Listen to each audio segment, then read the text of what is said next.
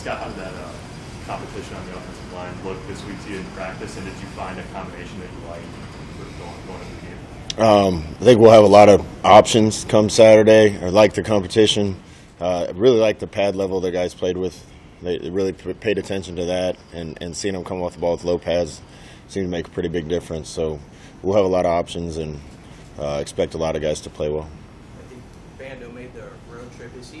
Has he kind of got his body back all the way now after recovering? Yeah, he's getting close. He was knocked down pretty good. He had 2 or 3 different illnesses kind of all stacked on one on top of another, and it's a shame because he was probably going to play the week he got sick, and I think he's back close to being where he was before he got sick.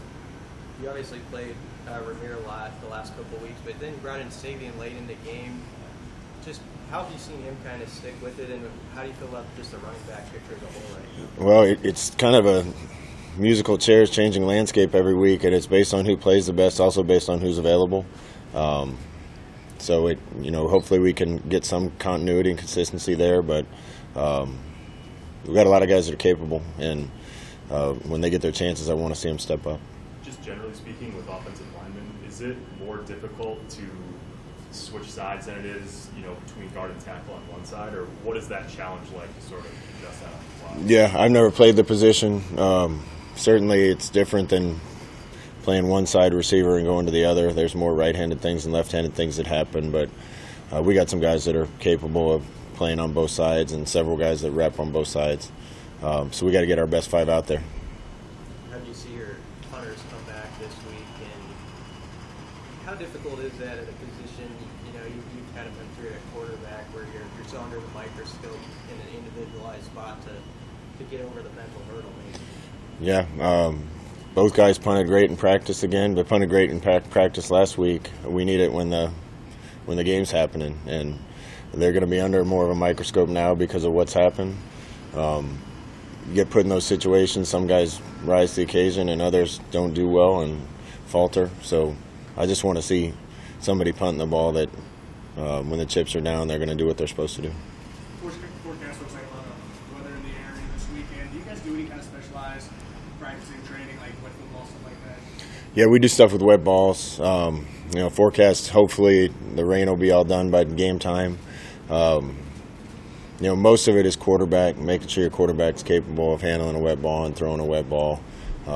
Both our guys have big hands and haven't really noticed any problem with a little bit of moisture on the ball. So we'll get them ready, but I don't think it'll be an issue for Adrian or Logan. What's the challenge with Northwestern defense? Northwestern's had one of the best defenses in the league since I've been in the league, and probably before that. They're really sound. They play hard. They're smart. They don't fall for a lot of things. They keep everything in front of them. We had the ball in their red zone 7 times last year and didn't come away with many points. So we really got to do a good job if we can able to get the ball in the red zone of finishing drives. With the way our defense is playing, we got to take advantage of the opportunities we get on offense. Scott, how do you see your team respond attitude-wise this week? Did you sense any sort of hangover from last week's heartbreak? No, I don't think it's a hangover. In fact, I had a couple of leaders tell me that as confident as they were going into the season, they're more confident right now about who they are as a team than when the season started.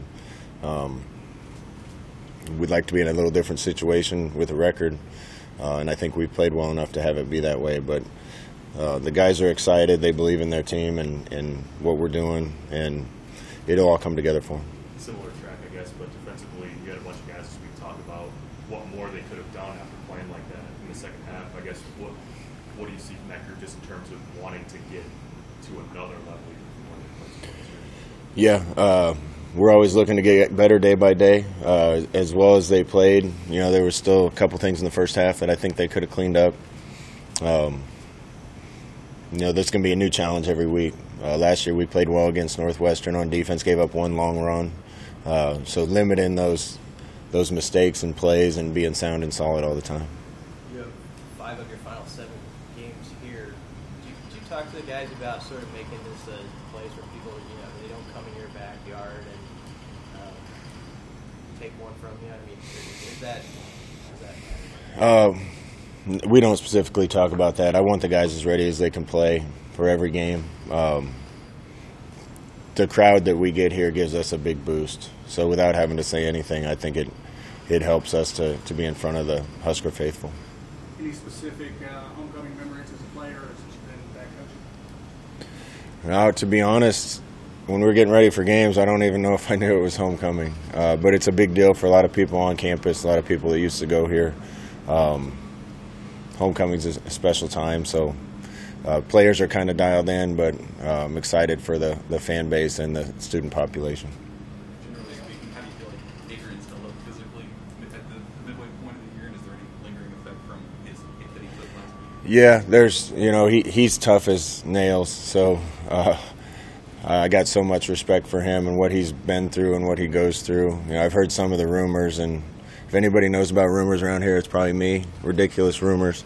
He probably has lupus and leprosy and smallpox and all these other things. He's fine. He's going to play.